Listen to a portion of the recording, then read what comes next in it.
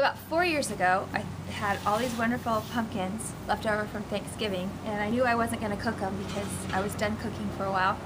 And I threw them away into my garden waste. And I went to bed that night and I felt so guilty that I'd thrown away these perfectly beautiful pumpkins. So in the middle of the night I decided, you know, I wonder if I could spray paint them, and they're round so that I can make them kind of look like Christmas ornaments. So I pulled them out of my garden waste, except I found out that other people were using the garden waste for dog stuff, but anyways. So by the time I got them cleaned up, and which I know you're not supposed to throw your dog waste in the garden waste, but somebody was. Won't mention names. But anyway, so I went to the store and I got some spray paint. So what I suggest you do is just make sure they're dry, especially if they've been out in the night or they've been in your garden waste. And then you just spray them. And I just start spraying. And I like to use the gloss paint, the high gloss, because it kind of gives a little bit more of a sheen.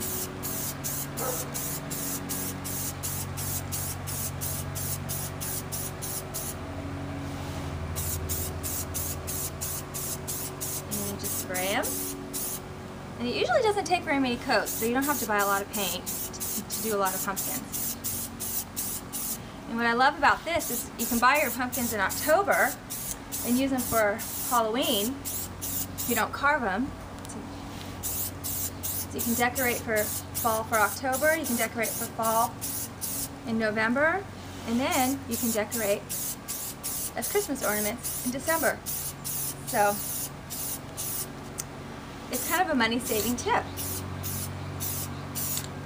So while Johnny's trying to save everybody money with their insurance, I'm always trying to find a way to save money at home.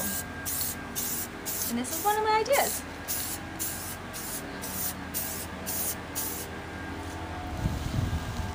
So we'll let it dry, and then I'll move on to a different color. So we'll try green. You can use any color pumpkin. Move on to green.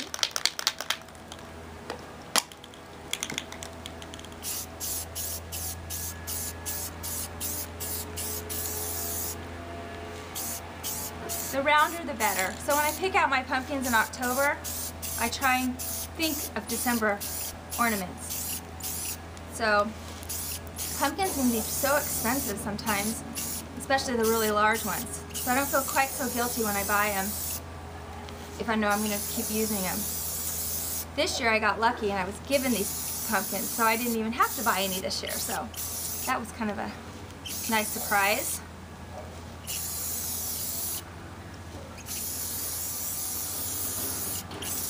So get them all nice and do green. And you can do, last year I did only silver and gold. And that was kind of fun, different. This year my theme is red and green and gold. So there's a green. And let it dry and we'll do some touch up later.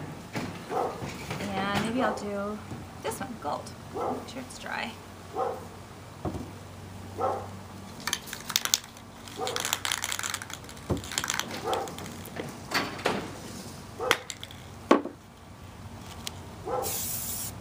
Again, I used the really metallic golds.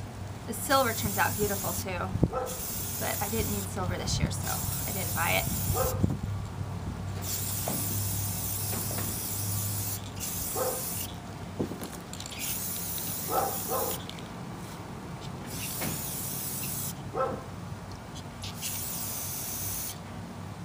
I thought they actually would even make pretty centerpieces. And really, no one even knows they're pumpkins. When I have them sitting out on the porch, people walk by and say, "Oh, I like your ornaments out there," and then I have to point out that they're pumpkins. So it's kind of fun. So we'll let these dry.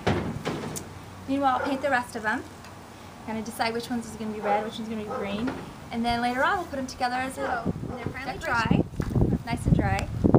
You always kind of wonder. I thought, well, what am I going to do with this stem? So I thought, well, I'm going to cover it with some ribbon, and I discovered that stick pins work really well. They just kind of just go right into the pumpkin and they hold them just fine. So you can kind of do, you can even kind of do a little loopy thing if you want. And then I always use ribbon that has metal in it. It's just so much easier, and you can kind of twist it around and make little things like this. And you can kind of take your ribbon and twist it. And what's nice is this ribbon doesn't get, it's the weather doesn't affect it. Rain doesn't affect it. Nothing seems to affect it. So you can always save the ribbon and use it the following year, even to wrap packages. So it's kind of nice. And then also I discovered I didn't like the red with the red. This red was too bright, so I thought it might look pretty on the green.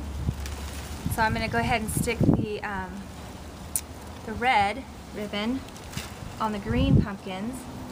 And I tied some of these bows, I pre-tied, and I just tied them around a pencil so that I could kind of get a little bow going. I'm sure somebody else has a better idea. I'm sure there's many other ideas, but that's what I do.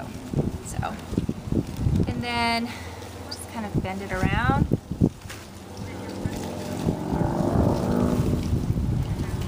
And then stick it in to hold it.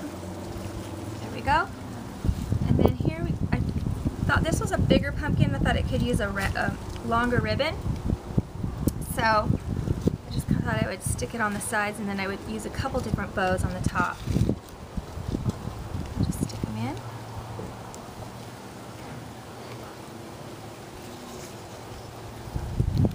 A couple different bows, just kind of. And we'll just play with it. Stick the pins in and pull it on.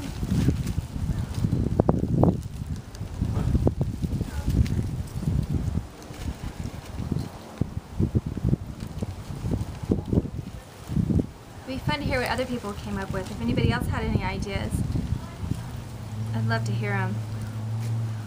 So there we go. I can't really see it from that side, so I'll play with it, but here we have it. This is one way that you can set them up. I'm sure there's many other ways, but this worked for me for now. I think I'm going to play around with some poinsettias and see what happens, because I was lucky enough to get some beautiful ones given to me by a friend.